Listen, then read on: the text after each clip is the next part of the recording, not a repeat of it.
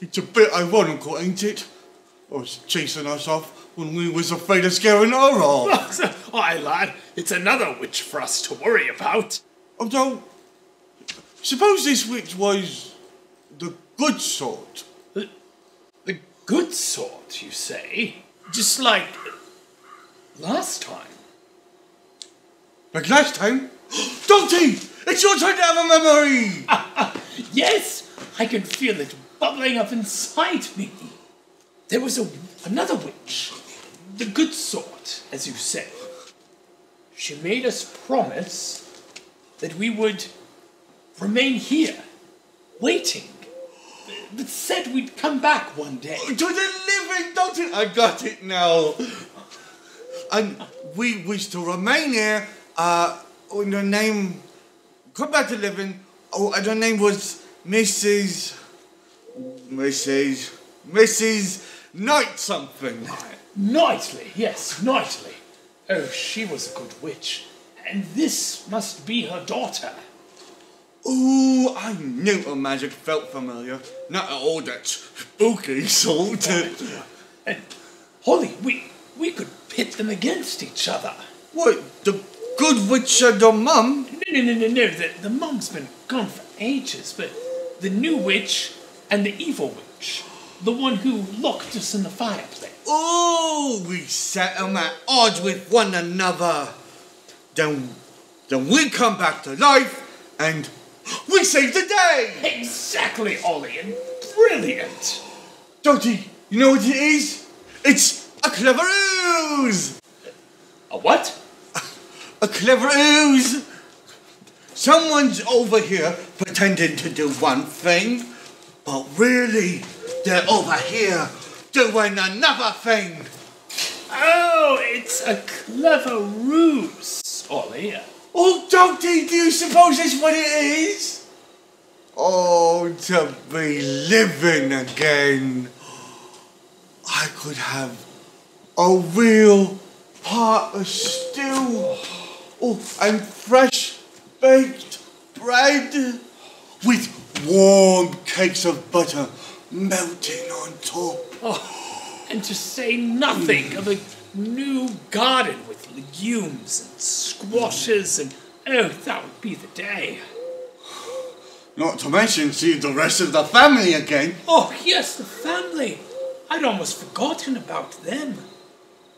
I haven't seen any of them since the witch took over. Oh, the bad one, mind you.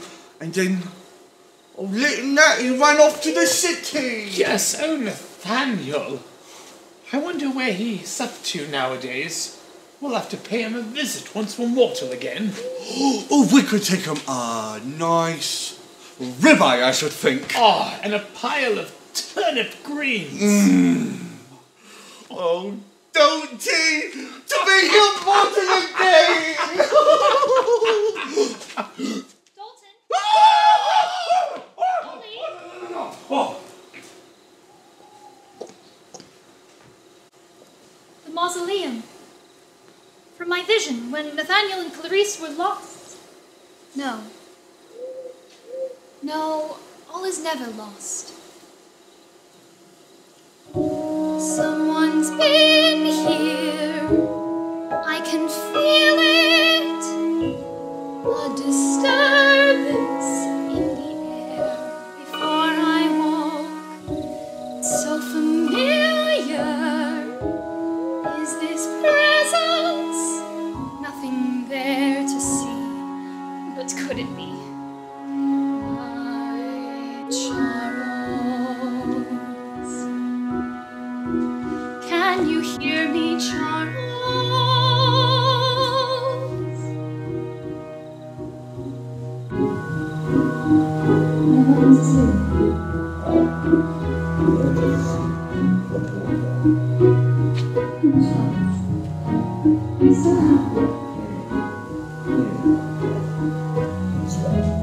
Let's get lost together. We'll get lost. Although, with you, I could never really get lost. Walking along these faded halls alone. Somehow it feels like I'm not so alone, hearing his voice inside my head at night, as though he's burning still and bright. There beside me at night, wherever I look, I find the evidence of who we were. And I'd never leave it here. It's your turn to tell me something secret. That's what you used to say. It's your turn to move on. I need this, darling. Please keep burning brightly. Don't fade away. Charles, my love, I have never given you up. Would you still expect me to leave if I were on your side and you were here waiting patiently? Walking along the faded garden path, stepping across the fallen branches that autumn has buried with its colored leaves. The flower beds are sleeping now, but spring will bring them around. Can it be life returns as easily? Somehow you're still waiting to bloom. Dance with me through the garden pathway. Like we used to do. Waltz me to eternity.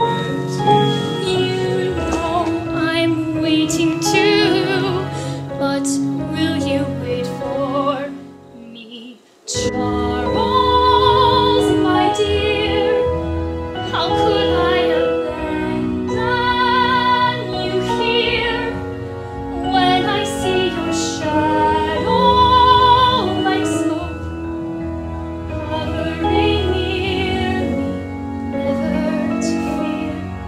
I am not afraid. Follow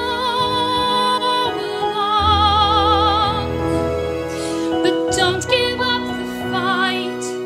Don't you leave me here. I'll wallow alone through the days as the years pass, with proof that you've never been far. I won't lose you, my protector. Stand beside me, hide me from the evil things. But I wonder, if you're captured, can you hope to save me when it seems you need the saving most?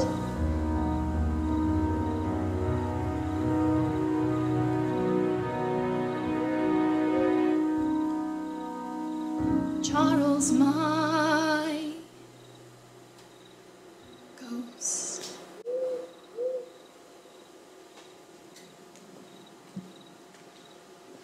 Charles! Rest here, darling. Beverly. Oh, I'm so sorry I went into that house. It's all right, darling. You couldn't have known. That you're a witch? Beg pardon? I've had my suspicions for quite some time. Is that so? Please don't take this the wrong way, dear, but I always suspected your mother of being a witch. Oh, my mother! You have some nerve. Oh. She was a very good witch, mind you. As are you. Not a wart to be seen. And I'm sure all of my familiars were speaking well of me. Oh, glowing reviews from all. Your familiars are very fond of you. You've done your checking up on me. Observations, my dear. Simple observations. A mended teacup here. A schoolboy saved from falling under a carriage outside our flat. Ah. I was sure you were asleep for that. And then there's the matter of your eyes. My eyes? They flash with purple flame now and then. In quite a becoming way, I might add. Charles. Oh, why did you not tell me? Oh, and spoil your attempts at living an ordinary life with a dull playwright like me. Never dull. Not in the slightest. Oh, my darling, I still can't believe it. You're safe. And you must have so much to tell. More to ask, really. How did you draw me out? Me? Yes, it was your light that led me through the darkness like a sunrise on a dull horizon. Well, thank heavens for that light. And for those of you who wield it. You mean there were others? Yes, Beverly. It was the most extraordinary thing. I turned around to find you in that hallway, and the hallway was gone. I was gone. Spirited away to another time and place, where I saw 3 men approaching from the east, surrounding a creature in the rubble. No, Charles, was she? Yes. The Moon Witch, they called her. They overpowered her somehow and brought her out to the coast, built this very same mausoleum around her to keep her in. And the 3 men? I think you can guess. Knightley, Blaker, and Barrymore. Yes, the man from the portrait. Accompanied by a soldier of some sort, Blaker, and a certain priest. My distant ancestor. Oh, what was he like? The most courageous man I have ever seen. It was he who overpowered her. He made all the difference. I wish I could have been there to see him. Shall I take you along with me next time? No, thank you. But to meet him, the man who brought light magic into the world, falling in love with one of the witch's own sisters, and turning her into the light, saving her from the darkness. Extraordinary. Yes. And here we are, sitting in the shadow of her final resting place. Well, semi-final. That cherry tree certainly would be a welcome sight. The whole autumn stretching before us. Surrounded by nature. In nature's own. Charles!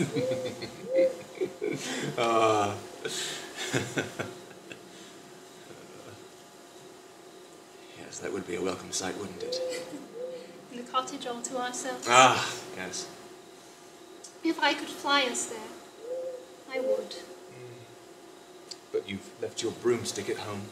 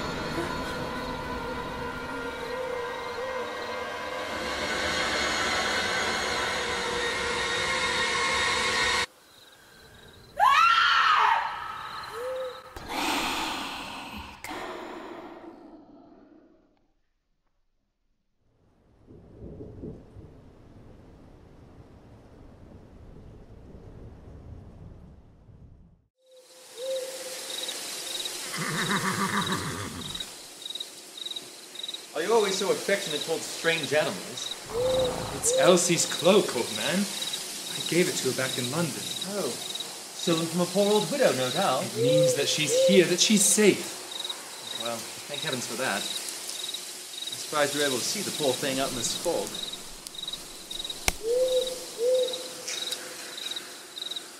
What's wrong? We're not alone. Yes, Elsie's here somewhere, and that means that... We're not safe, I mean.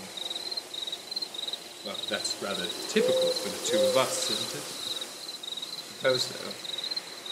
Here, this is for you. A truncheon? I'm honored. It's for your protection, boy. Yes, this will do nicely. I can clock you over the head and make a run for it. Old talk for a man who embraces horses. Anyway, we'll both need some protection if we're to separate. Separate? You mean leave you to fend for yourself? Just to check the perimeter. We'll meet up on the other side. You can hold your hand if you like. Yeah. Yes, but don't lie and say you aren't glad that I'm here. Given what I know, of course. Better than being alone, I suppose. Oh, you see, we're becoming friends already. Not on your life, you gormless miscreant. Now go.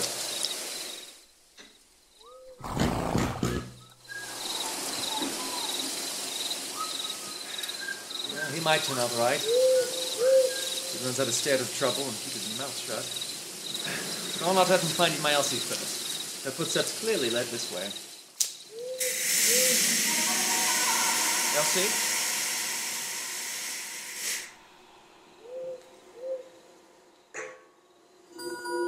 Elsie, is that you? I never issued a death warrant for Haversham. It was foolish of me to lie to you about it. I suppose I told you to see through such deceptions, didn't I? Well, not so different, Haversham and I. Both running from our past, what we might have done years ago, but never did.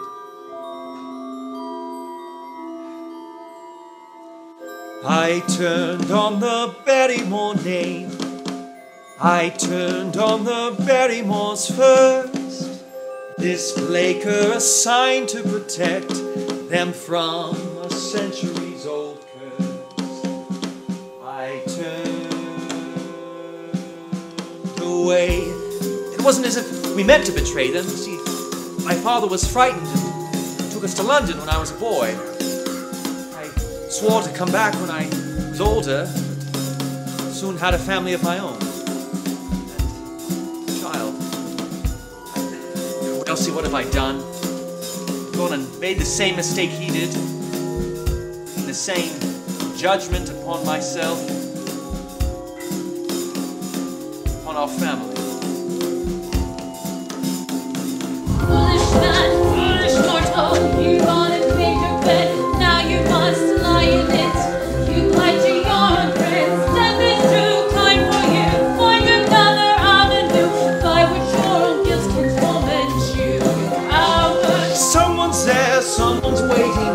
Somehow I know that voice. Somehow it knows my name. Somehow it knows me, and it knows of my sins and the lives that could have been saved if I had only kept my word to save them.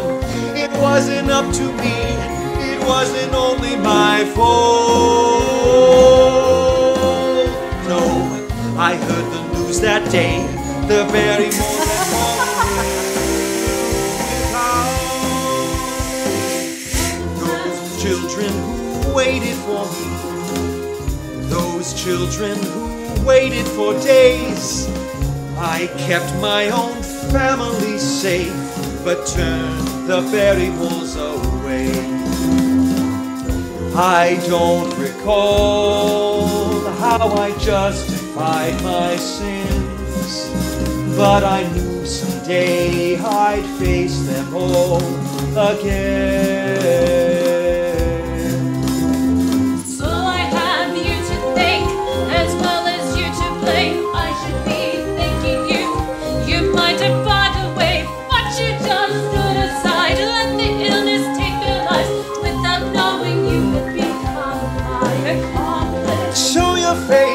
great spirit, the face of my own grief, the shadow haunting me, tracing my footsteps, hiding there in the mist. Can it be to exist, giving form to every fear I've had in secret? I turn my life around, become a man of the law. Protects the innocent, provides the justice in the streets of London. Face your fate, foolish rat. There is no turning back. You have lived, you have served, but you betrayed them first. You're a man of your word, free to live without the curse. Fighting in the place of the fallen families. I have learned how to fight and how to survive, but is it still my life when it was their prize? Spirit who knows my name, calling from beyond the grave. I'm no longer in the lonely shade, you know me. Those children who waited for me, those children who searched for the light, weigh heavily upon my mind and heavy in my dreams at night. I'm sorry.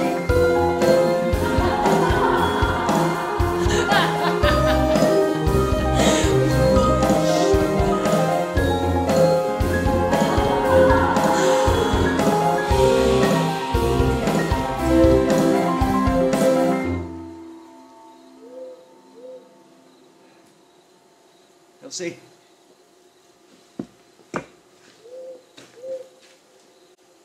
Elsie's stressed.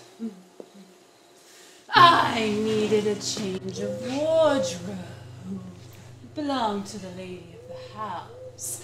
Funeral attire. She never got the chance to wear it. It's you. I'll not let you take her. Poor little rat. Staring death in the face, and all he sees is his daughter. No. Come to me.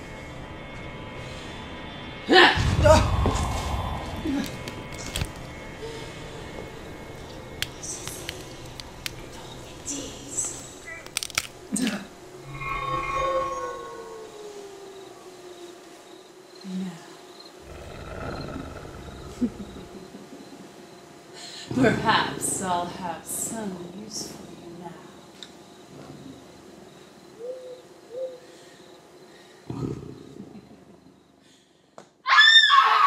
Elsie! Nathaniel, help! Come on, eyes on me, little fella. I'm a much bigger meal than she is. What are you doing? Keeping its attention on me. A wolf of his appetite deserves more than a mouthful. Be careful.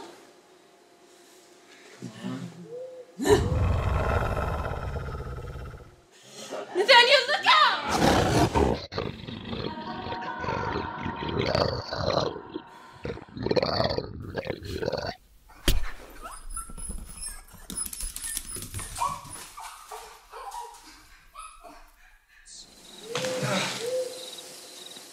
Is it dead? It's all right. It's gone. You let it get away? I don't much care for the taste of wolf meat. Anyway, it seemed frightened enough of us after all. Oh, you were supposed to kill it. What's that? That is, oh, I'm so frightened. Yes, I've never seen one attack unprovoked like that. Yet it seemed to be holding back. Holding back? Could have taken off my head if it wanted. Only you were stronger. Yes, we'll say that's what it was. I suppose he had it out more for my wardrobe than anything. I suppose he didn't like my cravat. Oh, you're bleeding. Yes, well, you can buy me a new shirt when we return to London. London? Yes. Well, I owe you my life, sir. I'd settle for a kiss. And what's this, sir, I hear? Don't tell me you've turned respectful and demure since yesterday. Won't you look your rescuer in the eyes? I was so frightened. I was frightened you wouldn't kill it. I might have known you lacked the spine for it. I knew it. I knew it was you. And who am I? Little sister? Natty! Natty, there's someone there! Natty, wait! Clarice. Or the woman you loved, who followed you all the way from London. Please, Nathaniel, please, let me run with you, not just behind. Oh, she was pathetic, trailing after you like some mongrel pup. I locked you in that mausoleum when I had the chance. Told Elsie soon and made a promise to stay away. Should have, could have, didn't.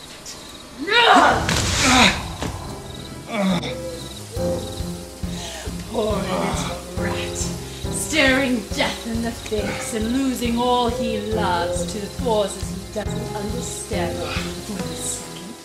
And it will be the last. I've waited 15 years to face you.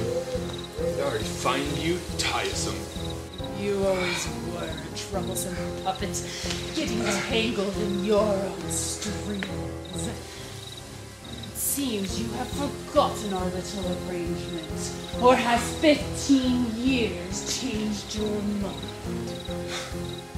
The arrangement is off. You forced me to make a promise I could never keep. But you did make it.